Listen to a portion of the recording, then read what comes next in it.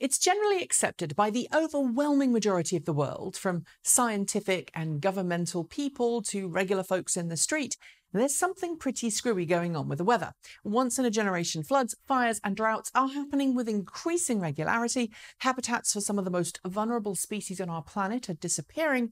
And the cause of all of this is the increasing record levels of greenhouse gases in the atmosphere that we humans are spewing into the air, which is in turn affecting the climate, which affects weather patterns on this tiny blue dot we call home.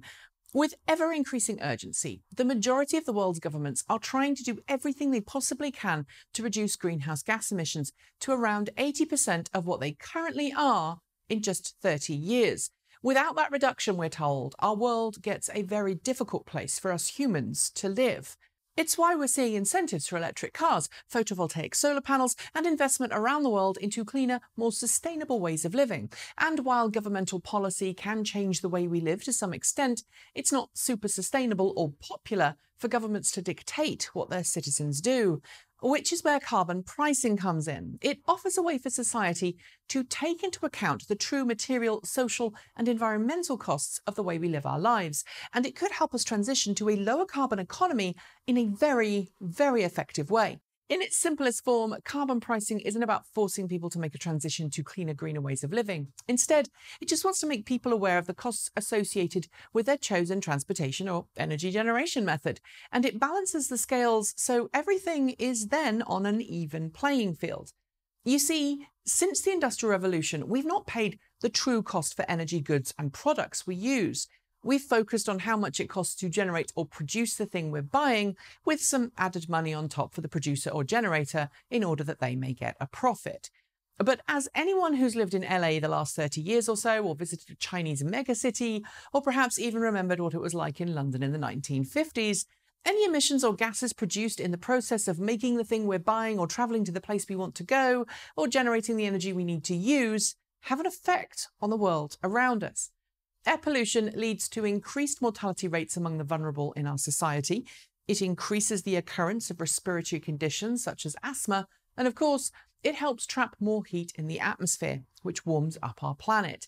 If you've got more people suffering from health problems because of poor air quality, you've got more people taking time off work or school, or perhaps finding it harder to do their jobs.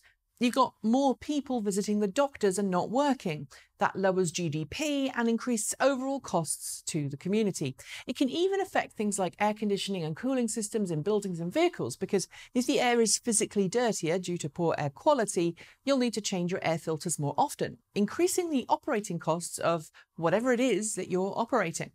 And if the weather patterns are more unpredictable due to climate change, more people will find themselves taking time off work, often unpaid, when a major catastrophic or once-in-a-generation, seemingly happening every year, weather event happens.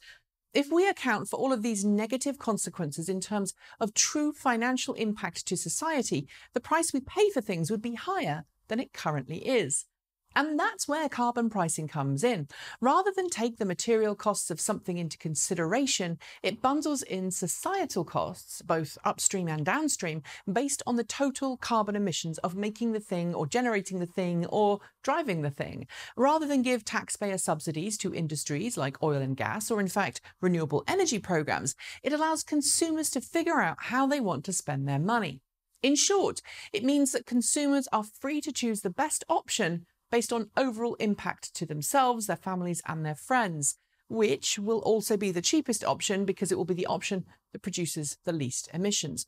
And rather than asking consumers to understand carbon emissions in terms they don't understand, I mean, really, does anyone know what a ton of carbon dioxide looks like?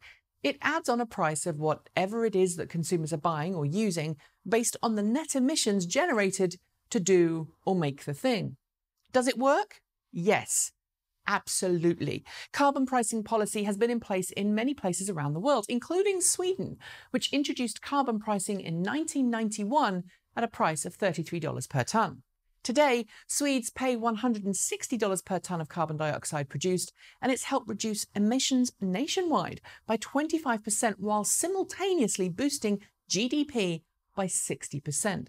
Meanwhile, the Canadian province of British Columbia has been using carbon pricing since 2008. In that time, the province has experienced a massive economic growth, yet it's also dropped its per capita emissions 3.5 times faster than the national average. So there you have it. That's carbon pricing in a nutshell. Rather than force lower income households to bear the brunt of the effects of a lack of regard for emissions, let's face it, historically, those with money are those who can escape inner cities or buy exceptional healthcare. It shares the burden across society and puts the consumer in control of what they buy and use. That's it. Thanks for joining me. See you next time.